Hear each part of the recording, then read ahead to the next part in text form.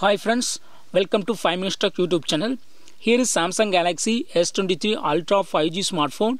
In this video, you will learn how to set always on display in your phone Samsung Galaxy S23 Ultra 5G.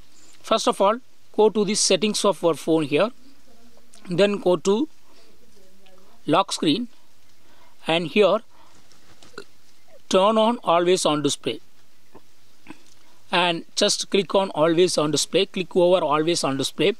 Here first option is selected, tap to show. Okay, that means if you lock your screen, then you can just one tap on the screen to show always on display option. Okay, so in this way you can easily turn on always on display. Now check.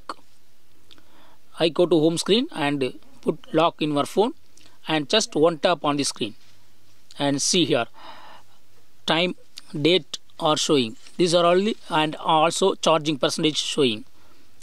See here. So these are all the always on display.